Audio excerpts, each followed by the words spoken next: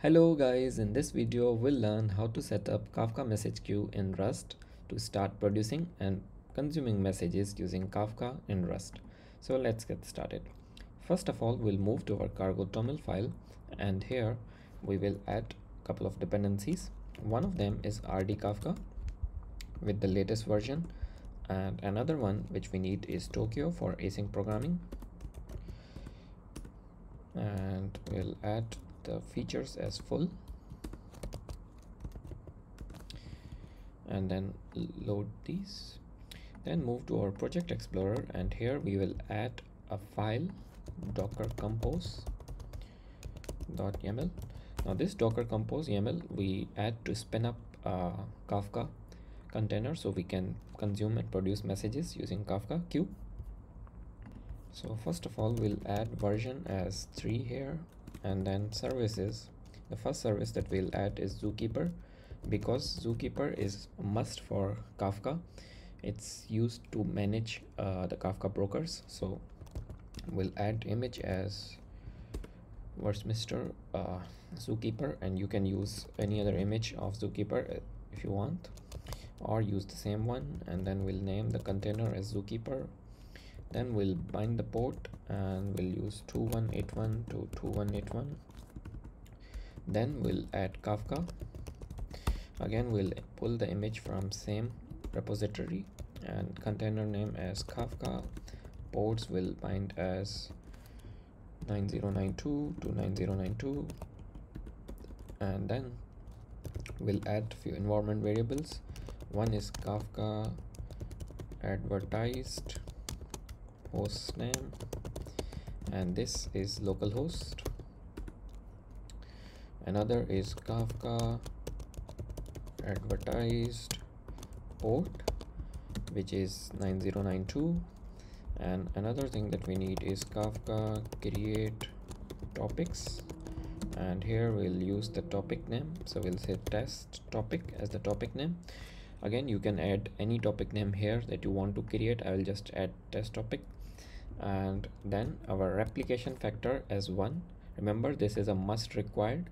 So basically our topic, we just want our message to be replicated once, and then our partition, so we just want one partition. Make sure you add both of these, otherwise your container will run, but then it won't be able to produce or consume messages.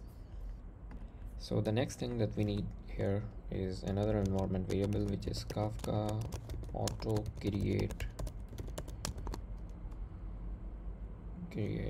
topics enable, and this we have to set to false. And then we have Kafka Zookeeper connect, and then this will pass Zookeeper to 1 Zookeeper 2181. Now last thing that we need, which is optional for you guys, but I would highly suggest to add this, is depends on Zookeeper. So basically this service start or the container start depends on if Zookeeper is started properly. And make sure that all of these names of the environment variables are correct, because these are required: advertise hostname, advertise port, create topics, and then we have auto create topics enable as false, and then Zookeeper connect. And make sure you pass here the port and the name, which is same as this, and then 9092, then same as this. So once you have this all ready, let's open our terminal and make sure you are in the same directory as your docker compose YAML, and press clear, and here do docker compose up. Okay, so looks like it's running, but to check we'll open another terminal instance, and here we'll just do docker ps. Okay, as you can see, it shows both containers, Kafka and Zookeeper. Both the containers are up and running, and it says created 11 minutes ago and the status as up. So basically both of our containers are running. If we run again, as you can see, it's still up. So meaning our Zookeeper and Kafka are both up and running. Now let's get started by writing producer and consumer. So we'll move to our project explorer, and here in the src we'll add two Rust module. One is producer, another one that we need is consumer.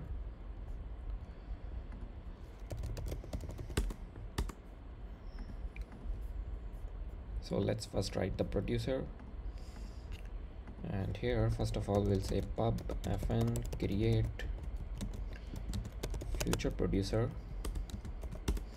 and we'll say let mute config is equals to client config, which is rd kafka client config new, and here we will say config dot set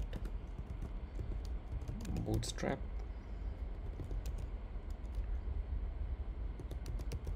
dot servers, and we'll set to localhost 9092, and then we'll say let producer future producer config create and expect. So we'll say failure in creating producer, but if it's successfully created then we'll just return the producer. So this will help us create producer. Now let's add a function to produce messages. So we'll say produce, and we'll pass Kafka Producer to this.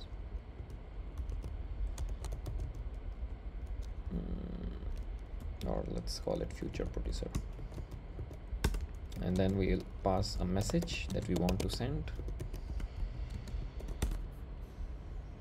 So here first of all we'll create a record, future record, and to, and the topic name same as the topic name that we added in the Docker Compose, which is test topic.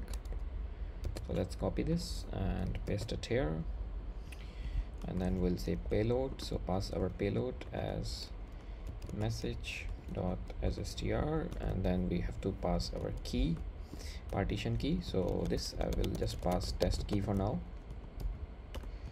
So once this all is done, we'll send and check for the status or status delivery, or and then here we'll just say producer or future producer dot send our record comma timeout, and we need this timeout from rd kafka, and we'll say timeout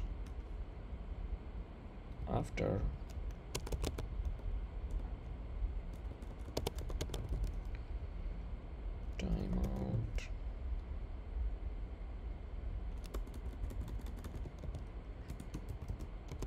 timeout let's remove these and this, and now we can access timeout directly after, and we'll timeout after a couple of seconds. You can use maybe any other value that you want to, and then we'll await. Let's fix the okay, and make this async. Okay, and now we will go ahead and check. So here we'll say match and status, which is our status delivery. If it's a OK report, and then we'll go ahead and print ln message sent, and basically this will print our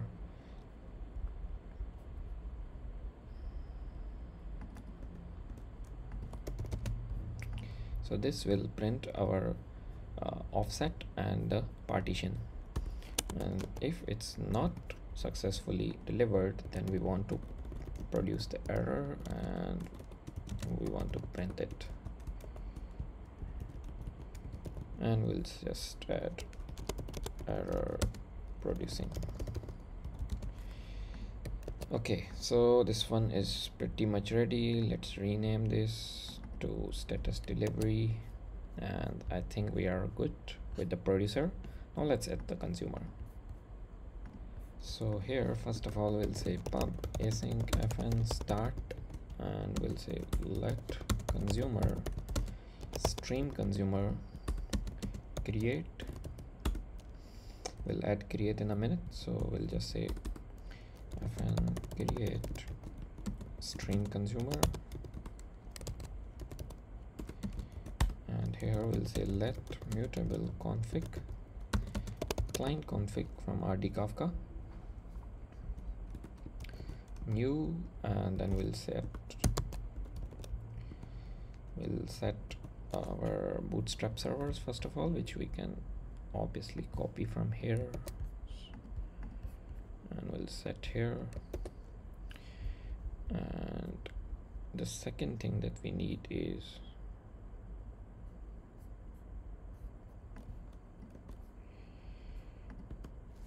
setting up the auto reset. So auto.offset.reset to earliest,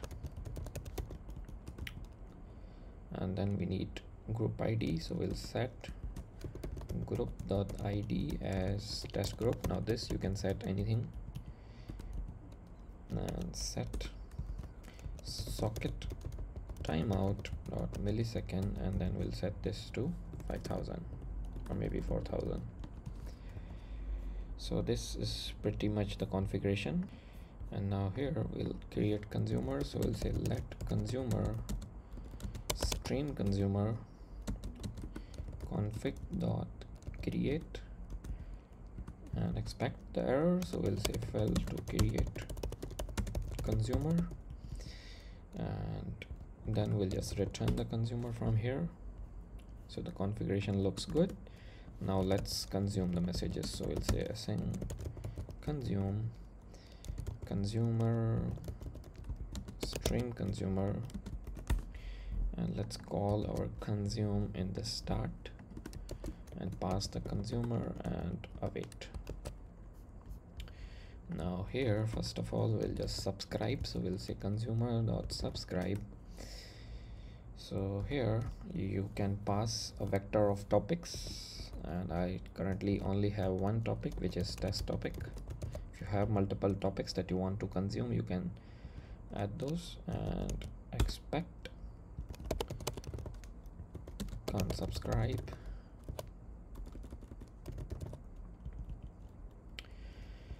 and then to keep on consuming we'll add a loop.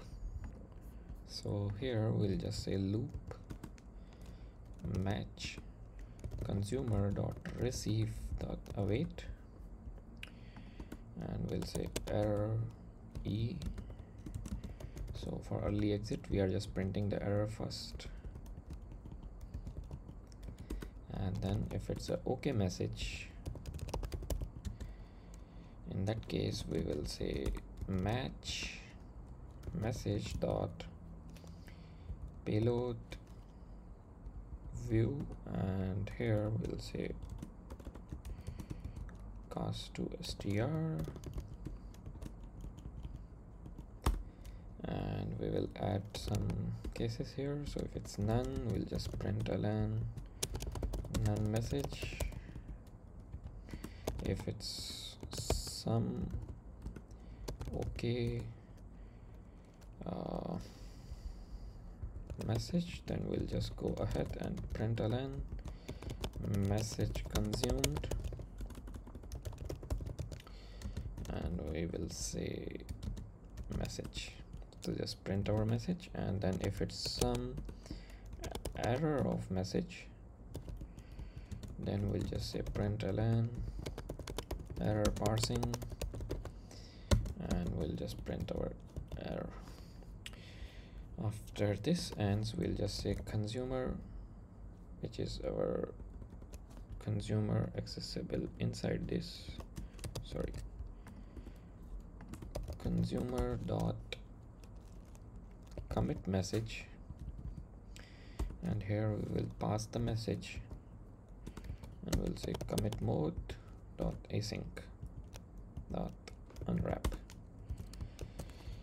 So once this commit is done, we are ready with our consumer with the configuration. Make sure all the configuration is correct for consumer as well as the producer, and then we'll just move to our main, and here we will first create a producer. So we'll say let producer is equals to producer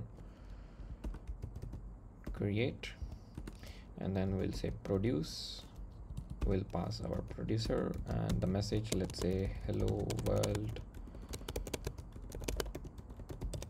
I am testing.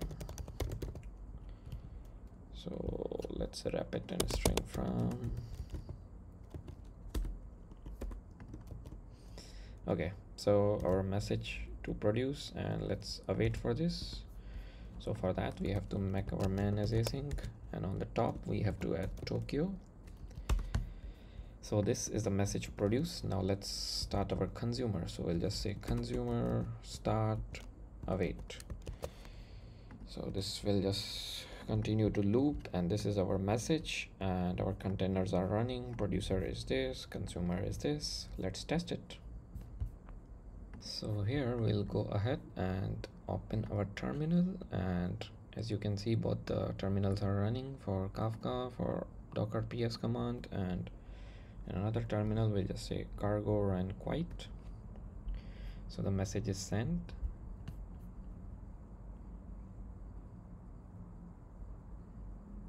And there you go. As you can see, hello world, I'm testing, message is consumed. So that's it. Make sure your config is correct, and make sure your producer config is correct, and if that's the case, you should be able to produce and consume messages. That's it for this video, guys. I hope you guys understand the concept. I'll catch you guys in the next video. If you feel any problems just replicating this thing, drop a message. I'll be happy to help. That's it. Thank you for watching.